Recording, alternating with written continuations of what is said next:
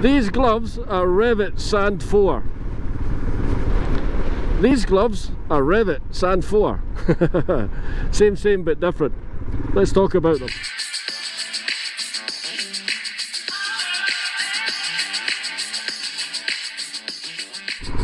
Good evening YouTube, and welcome back to the channel. Today is another one of my little review videos.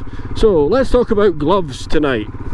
I don't really like heavy winter gloves, and that's to my own detriment.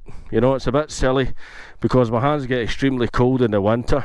I'll probably end up putting heated grips in these in this Himalayan, but that can bring its own problems with sweaty palms and all that as well. But I prefer to have that sort of tactile feel through the grips and through the levers and stuff like that. Right folks, so both of these gloves are a summer glove. Yeah, this one here is a true summer glove. This one is the H2o version, which is waterproof. It's more sort of spring, summer, potentially 3 seasons. The gloves, of course, because they're Revit, they're CE approved, yeah, so they're extremely safe. One of the first things you notice about them is a little pull tab, which I find extremely useful, especially when you're trying to pull on that second glove. And this lighter coloured one's got a single Velcro closure. It's got a little protector on here as well.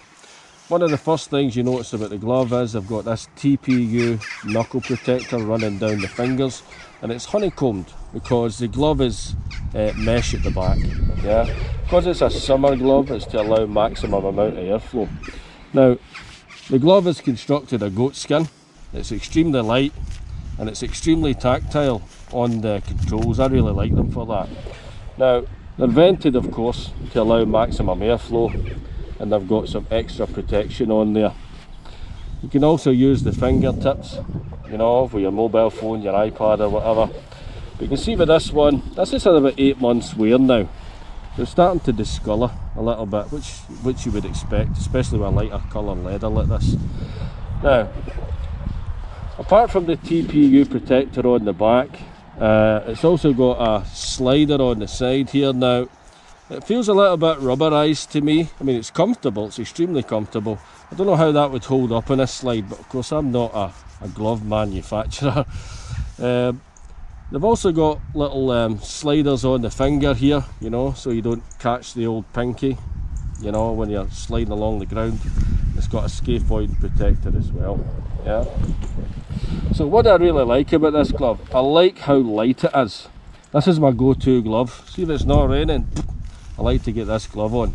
So I guess you would say some of the style features on this glove are a bit similar, but they're similar but different, you know. This is a waterproof glove, and it's made of cowhide. It's cow leather rather than goat hide, so it's a bit heavier. It's padded, there's a little bit more insulation in there. I don't know how much that's got to do with the Hydrotex liner that's in there, which is actually sewn into the glove. Which is a good thing, because some motorbike gloves, you take them off and the liner comes out with your hand, which is really quite annoying. Now, a major difference in this, if you look at the back here, the TPU is completely different, and it's not a mesh glove. Yeah, you've got a hard slider on here, knuckle protector, and it's got an insert in there that's got memory foam sort of stuff. And instead of having it all the way down the finger, you get separate sliders on these fingers, some of the knuckles as well. So with both of these gloves, of course, you get additional leather. It's all double stitched and treble stitched and all that, in the more vulnerable areas of the palms. Now, of course, it's also got the little pull tab, but with this one, it's got a double Velcro closure. Most Revit gloves have actually got this little patch on the side here, and this is, you know, designed for cleaning the old visor and stuff, you know. You see this area here, that's sort of designed for cleaning and wiping your visor and stuff on the go, get that water off of it. These get used more often than not these days, either because of the cold or the rain. But they keep that out for quite a considerable period of time. They're really good gloves for that. They're not quite 4 season. I might try them out in 4 seasons. I've got heavier gloves, but see, for me, winter gloves, they get cold eventually. Depends on how far and how technical I'm riding. So these are an honourable mention, I suppose. These are Komine, or Komine, I don't know how you pronounce them. They're a Japanese brand. Now, they're extremely light. They're extremely light glove, and they're a 3D mesh. Yeah. Now, I do not wear these on the roads in the UK. Okay. You can get away with this type of thing in a light trail. Yeah, hot, dusty, light, sandy trail, maybe in the desert. I wear these when I go abroad. Yeah, see if I'm riding a little scooter around Thailand or Indonesia or whatever, that's the type of thing I want to wear. Extremely hot weather, I'm not going particularly fast. Most of the roads are sand anyway. So are they better than nothing? Absolutely. Would I want to hit the deck at 70 miles an hour wearing them on a main road? Definitely not, because the glove will just get shredded. But this little thing, that's a handy little thing to keep maybe in your top box of your case or whatever, at a pinch, at a push, if you get your gloves or something like that. They're better than nothing.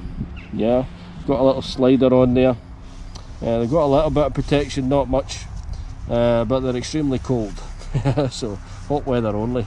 We're getting to the end of season for these types of gloves, so it's going to be thicker gloves soon. Or if you don't like thicker gloves, then maybe, depending on the weather, might be your heated grips or stuff like that. You know, it depends on how you want to go with that.